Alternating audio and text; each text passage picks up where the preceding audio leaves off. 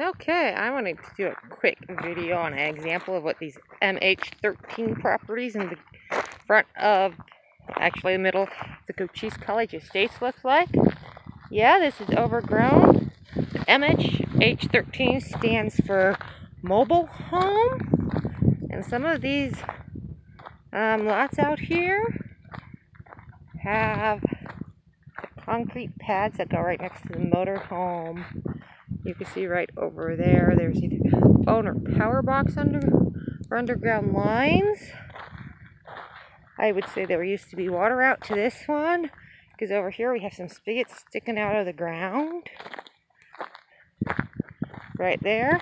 Now these MH13 lots are 1.3 acres, but at least some of these look like they used to have utilities going right to them.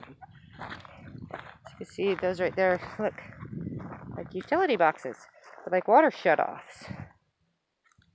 Like I said, the concrete pads are still here. Maybe even with, I don't know, or those might be tie downs on them.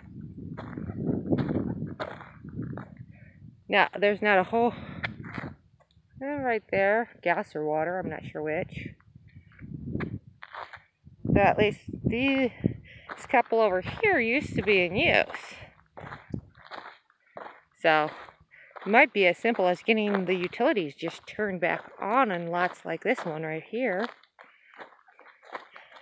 That road, there's a road about 100 feet that way, which is Notre Dame.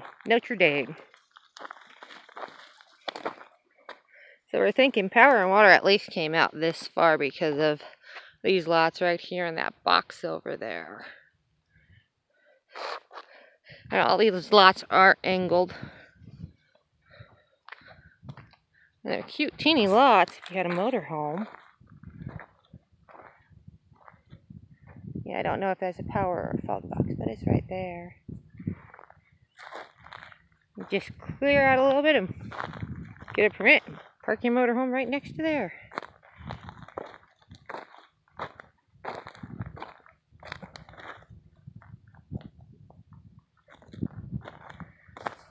And the road coming in here is not that bad. You don't even have to clear it.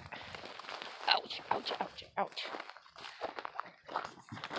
And there's a couple, at least one concrete pad somewhere on the east side of the road. I think it's a little bit up there. That's what the MH13 zone spots look like. Like I said, that means that they're zoned for motor homes or manufactured homes. Ooh, there's a bird's nest. Well, thank you for watching. Bye.